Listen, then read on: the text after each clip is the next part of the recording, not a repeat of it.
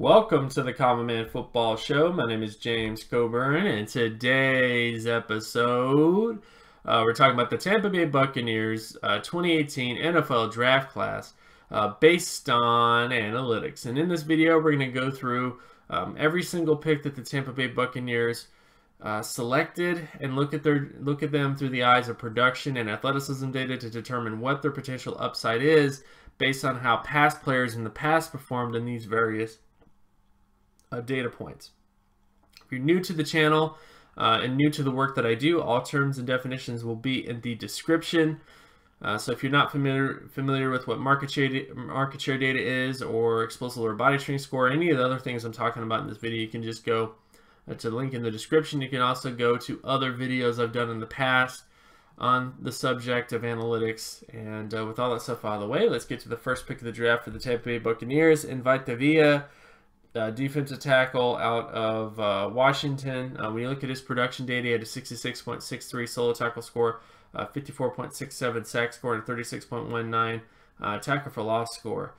Doesn't quite hit all-pro potential or Pro Bowl potential based on nose tackles since 1989, but does hit at least the starter thresholds. And when you look at the starter averages, the all-pro average, Pro Bowl average, and starter average, falls short in terms of solo tackle data, sack data, and TFL data. Even when it comes to starters, he just kind of falls short in terms of tackle for loss data, etc.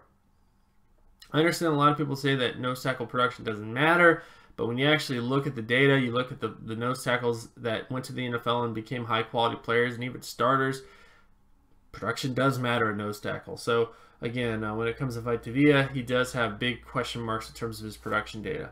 And in terms of athleticism data, he only did the 40-yard dash, and very good, 95.73 in terms of his speed score, but didn't do the explosive lower body strength score or the flexibility testing, so he didn't do the short shell, 3-cone, vertical, broad jump, stuff like that. Very good speed score, but without the explosion data and the flexibility data, it's really hard to project much more than this. I do think that Whitehead does have athletic upside because of his speed score. I think ultimately you're looking at a long-term starter versus a guy that has a chance to become a multiple All-Pro, multiple Pro Bowl defensive tackle. And could very likely disappoint because of how poor his production data is. Then of course you get to Ronald Jones, running back out of USC. When you look at his production data, 63.97 in terms of market share production. Doesn't quite hit the All-Pro threshold or Pro Bowl threshold in terms of his production data, but does hit at least the 3-time Pro Bowl area. And when you look at the averages at the position, the average All-Pro score, average Pro Bowl score, and average starter score is definitely below the average score for a starter and a Pro Bowl player when it comes to his overall data.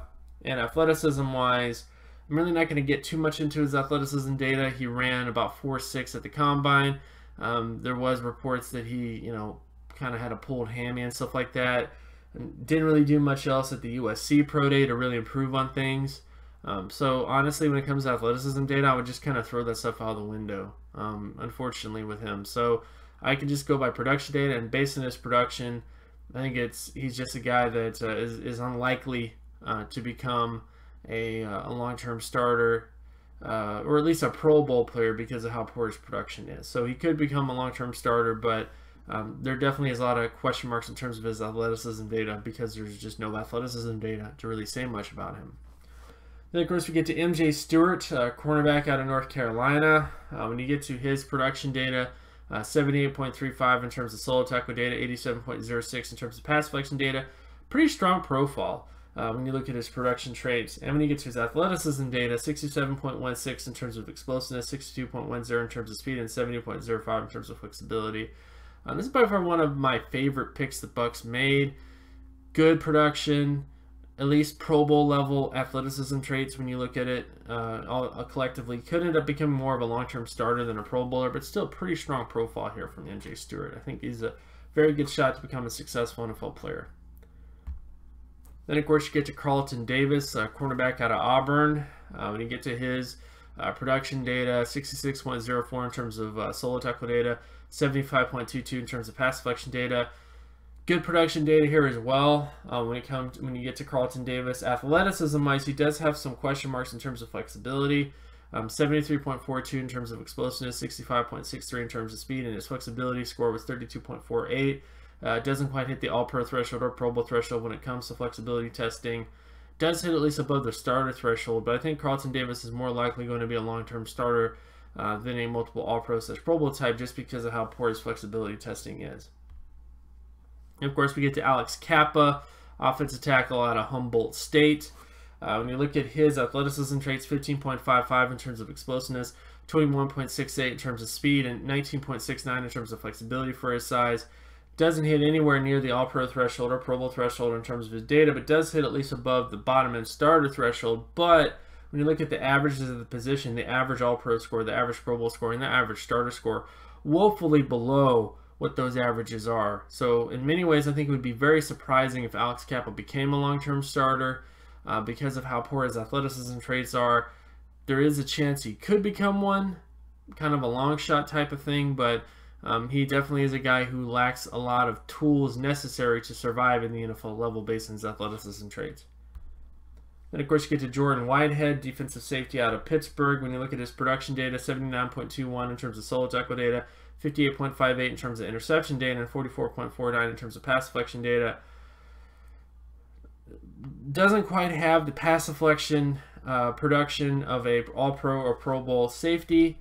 When you look at the averages at the position, also lacks the pass deflection data necessary to become a starter in many ways. And when you get to his athleticism traits, 53.34 in terms of explosiveness, 49.66 in terms of speed, and 28.41 in terms of flexibility for his size.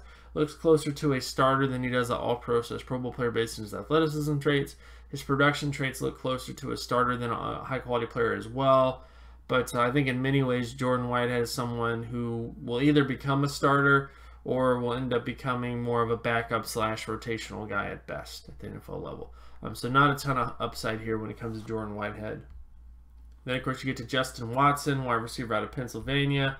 When you look at his athleticism traits, 96.14 in terms of explosiveness, 92.24 in terms of speed, and 73.46 in terms of flexibility for his size. Very, very good athlete. Pretty decent shot to become a long-term starter. High quality upside may be question mark just because of the fact that he came from a low-level school, FCS level. There haven't been a lot of multiple All-Pro / Pro Bowl wide receivers to come out of that lower-level division in a while. You're talking about guys like Andre Reed, Jerry Rice, stuff like that. But does have good athleticism traits. So we'll see what happens with him, but he does have good production. He does have good athleticism. Then, of course, we get to Jack Cichy, linebacker out of Wisconsin. When you look at his production data, 96.30 in terms of solo tackle data, which hits above the All-Pro and Pro Bowl threshold. Looks closer. He kind of looks in between an All-Pro / Pro Bowl player when you look at the averages at the position. So again, very good production data.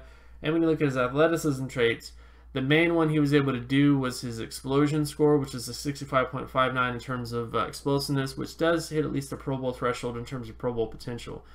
Didn't really do the speed, the 40-yard dash, so really hard to determine much else with him. But he is a guy who is very intriguing. Has good athleticism traits, at least one good athleticism trait, has very, very good production, and I think he may be someone who ends up becoming a long-term starter or better based on his overall profile.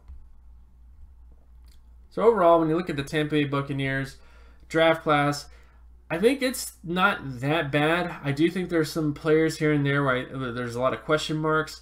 There's not a lot of high upside in this class. There's not a lot of players that have the ability to become multiple All-Pro / Pro Bowl types, at least guys that check all the boxes in terms of traits. But they do have a lot of guys that could become long-term starters to successful players. So from that perspective, I think the Bucs did well to get some starters here and there. Guys like MJ Stewart, Carlton Davis, Vita Vea, Jack Cichy, even if he's healthy, are guys that I think have a good chance to become long-term starters. Guys that are a bit of a question mark are guys like Ronald Jones, Justin Watson, Alex Kappa, Jordan Whitehead especially. We'll see what happens with this class, but ultimately I think it's not terrible, but there definitely was not a lot of home runs here. And of course, my name is James Coburn. You can find my other work at draftcoburn.wordpress.com. You can also follow me on Twitter at Gymmetrics. And if you like this content and you want more content like this, be sure to leave a like and subscribe. Share this video as well with anybody that you know. Hit that notification button so you're always reminded when another video of mine drops. and I'll talk to you guys in the next video. Peace!